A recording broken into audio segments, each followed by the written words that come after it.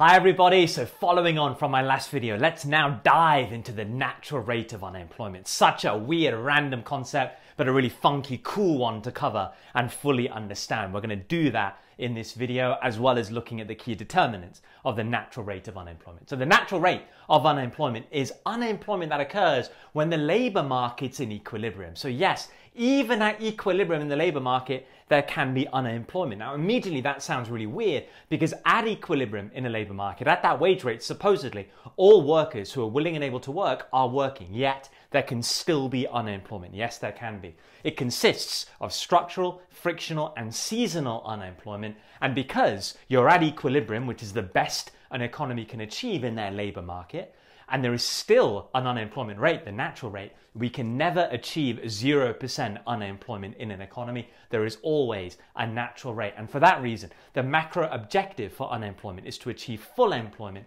That is unemployment at the natural rate of unemployment. So now let's understand where this comes from by diving into the labor market. So here is the labor market. You have the price of labor, that's the wage rate on the y-axis, quantity of workers or employment. On the x-axis, you have a normal looking downward sloping demand curve for labor, D of L, demand for labor. Just bear in mind this comes from firms looking to employ workers. You have also a normal looking upward sloping supply curve of labor. And it's us individuals who supply ourselves for work. We make up this curve. And this curve is upward sloping because it represents the quantity of workers who are willing and able to work at various wage rates. Upward sloping because at higher wage rates, more workers are willing and able to work. You can earn more and live a better quality of life. But economists say that this is not the actual labor supply curve. No sir. The actual labor supply curve looks like this. So can you see? Positioned to the left of the S of L curve, but tending towards it. This is the S actual curve. And this curve represents the quantity of workers who actually take jobs at varying wage rates. So I recommend for you guys, learn the S of L curve as basically the willingness to work curve, whereas the S actual curve is the taking jobs curve. And yes, there is a difference between the two, but the reason this curve tends towards it is because at higher wage rates, that difference comes down and down and down, less and less and less. Where equilibrium comes from in the labor market is where S actual hits demand for labor. That occurs here. Let's call that wage rate W1 and quantity of workers employment. Let's call it QFE. FE stands for full employment. Nice terminology here. So this is full employment in the labor market. This corresponds to YFE on an AD and AS diagram. So this is the number of workers in work. That is full employment in the labor market. But can you see that at that wage rate of W1, these workers, call it Q2, Q2 workers are willing and able to work, yet only QFE workers are actually taking jobs. Aha! The difference between those two quantities represents the natural rate of unemployment. Yes. And that gap can be explained by those who are structurally unemployed, frictionally unemployed, and seasonally unemployed. There we go. Let's understand how. So start with structural unemployment. So maybe Q2 workers, they're willing and able. Able means physically able to take whatever this job is, but maybe they lack the appropriate skills. They're occupationally immobile, so they can't actually take the job. Or maybe it's geographical immobility. Q2 workers are willing and able, physically able to take this job, but they don't like where that job is located. They're geographically immobile, so they don't actually take it.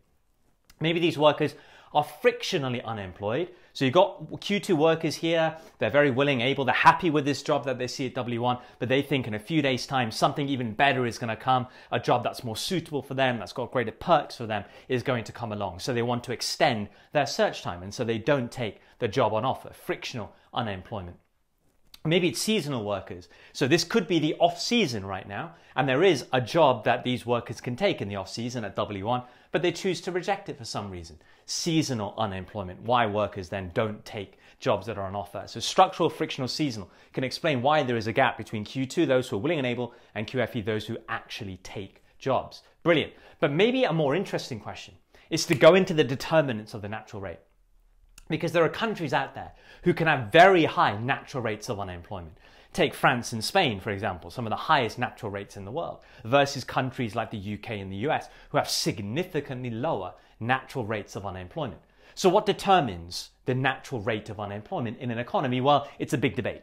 Free market economists have their ideas. They will blame government intervention, whereas interventionist economists have their ideas. They will blame market failures. So it's a debate. It's interesting to discuss. So what do free marketeers say? Well, they would say that too much government intervention is the reason. So they would say, for example, if the benefit system that the government has implemented is too generous, it almost encourages structural unemployment, where if you're occupationally mobile, you remain so. You don't engage in training programs to reskill yourself. You remain occupationally immobile because you have the safety net of benefits. You might be geographically immobile, but with a benefit system, you don't really have a cost, do you? Those generous benefits you can live off, and therefore you don't actually move to where those vacancies are. Even frictional unemployment. Free marketeers would say with a generous benefit system, you're encouraging longer search times and more frictional unemployment. So generous benefits can increase those two and thus increase the natural rate. They would also say that excessive regulation in the labour market is a big driver of high natural rates, especially strict hiring and firing regulation. And the idea is if hiring and firing regulation is very, very, very strict, firms are not willing to take big risks hiring low-skilled workers. It can drive up structural unemployment, occupational immobility of labour. Flip it the other way around. In the US, there is no central regulation when it comes to hiring and firing, apart from if it's discriminatory. So if it's based on gender, if it's based on disability, if it's based on race. Otherwise, firms can hire and fire when they want. And what that means is firms are willing to hire low-skilled workers because they can pay them a low wage and hopefully train them up on the job to be very productive members of the workforce, knowing that if it doesn't quite work out, if the worker doesn't respond very well to the training, they can easily fire them.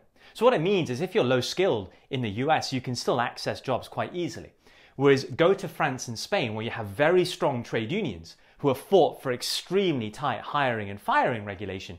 For firms in those countries, it's way too risky to hire these low skilled workers, even if they have good intentions to train them up. If that worker doesn't respond well to the training, the firm is stuck with an unproductive worker. And that can drive up structural unemployment. Very interesting determinant in that one. Whereas interventionist economists would say, hey, what a load of rubbish, free marketeers. No, it's not that there's too much government intervention. It's that there's not enough. That's why the natural rate of unemployment is driven higher. They would blame market failures. And they would say because of market failure, there is a lack of transport and housing infrastructure, often in economies. You can argue some of these are public goods or merit goods, right? And therefore there won't be enough supply in the economy. And they would say, look, governments have to get involved and supply more. This could drive up geographical immobility of labour, but also frictional unemployment because people search within a smaller radius.